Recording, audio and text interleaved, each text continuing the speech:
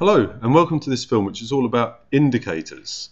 Now in this film we're hopefully going to try and use the things that we've understood about Ka and the things that we've understood about conjugate pairs to try and understand why it is that indicators change colour as the pH of a solution changes.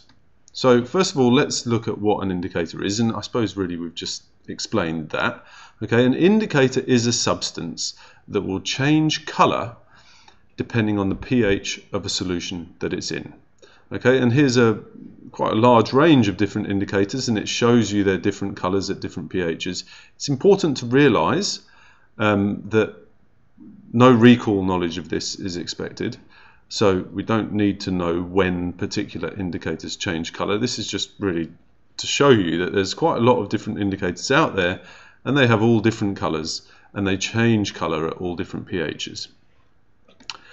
But what is important to realise is that indicators in their two different coloured forms basically exist as a conjugate pair. So here we've got quite a well-known indicator, phenolphthalein, and it has two different colours, as you might have seen on that previous table. In pHs of less than 8.2, so that is in the kind of acidic range, it is colourless or white, and when the pH gets above 10, it turns purple. So in between these two, it's kind of a mixture of the two. Okay, so it's changing from colourless to purple. Okay, and what you can hopefully see is that there's a difference in the structure of these two forms, and that in fact, in the colourless form, this OH group has an H plus ion attached, and in the purple form, this H plus ion has fallen off, and we're left with the conjugate base of this weak acid.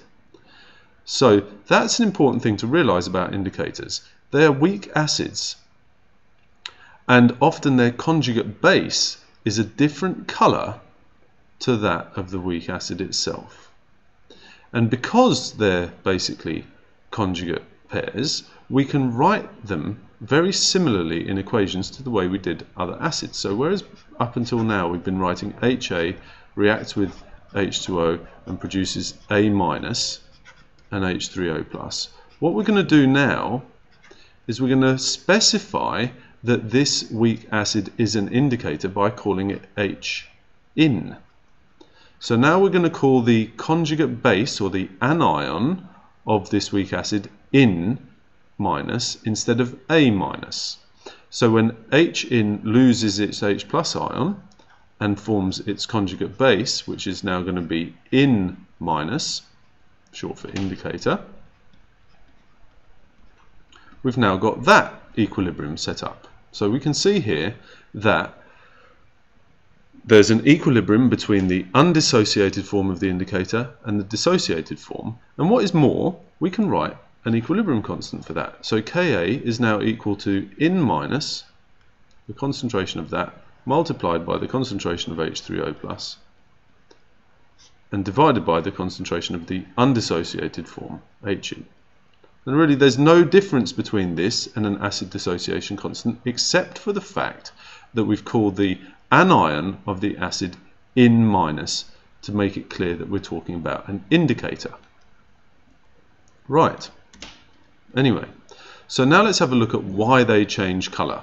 Now in terms of equilibrium principles, we can explain what's going on by talking about which way the equilibrium moves. Now let's see what happens if we write the equilibrium for this reaction. So Hin plus H2O turning into in minus and H3O plus. Now we're in an acidic solution here, pH 2. So this is like the concentration of H3O plus has risen, and the higher the concentration of H3O plus ions, the more frequent collisions will be between these two, and the faster the rate of the backward reaction, and so the equilibrium will shift towards the left-hand side. So in an acidic solution, we'd expect to see quite a high concentration of H in, and this would be falling. The concentration of in minus would be falling, and so it would appear colourless because there's lots of H in around and not much in minus. Okay? If we're looking at it the mathematical way, well, we could say that Ka, which is equal to 5 times 10 to the minus 10, is equal to the concentration of in minus divided by the concentration of H in, and I've just separated out the concentration of H plus here. But remember, the concentration of H plus is 10 to the minus 2, so that's 0.01. Okay, so in other words, 5 times 10 to the minus 10 divided by 0.01 is equal to the ratio of in minus to H in. And we can see, hopefully, that this here is a very, very small number. It's 5 times 10 to the minus 8. So the amount of in minus compared to the amount of H in is tiny. Okay, and that's why there's lots of the colourless form and not much of the purple. Okay, now let's have a look at the same indicator, but in a basic solution.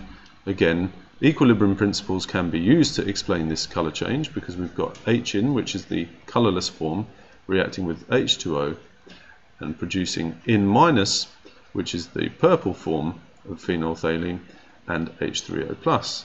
Now that we're in a basic solution, the concentration of these is going to be very low. So the chances of these two colliding is going to be reduced. And so the rate of the backward reaction is going to fall in relation to the rate of the forward reaction. And so we're going to produce a lot of in minus compared to the amount of H in that we're forming. Okay, so in other words, it's going to appear purple because this equilibrium will be shifted to the right-hand side. If we're looking at this from a mathematical sort of viewpoint, then we can say that Ka, which is 5 times 10 to the minus 10, is equal to, like before, the ratio of in minus to H in multiplied by the concentration of H plus ions, because I've just taken this out of the equilibrium constant expression, which is now 10 to the minus 12, because it's pH of 12. Okay, so in other words, 5 times 10 to the minus 10, divided by 10 to the minus 12 is equal to the ratio of in minus to H in. And now this is equal to 5 times 10 to the 2, or in other words 500. And so the ratio of in minus to H in is 500, and there's a lot more of the purple form than there is of the colourless form, and that's why it looks purple.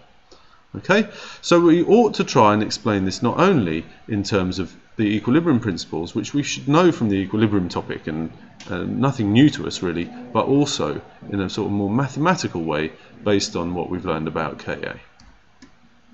Okay, that really sort of ends the sort of link between Ka and pH for this course. Hopefully it will make sense, but if you've got any questions or comments, then please feel free to come and see me or to post a comment on YouTube.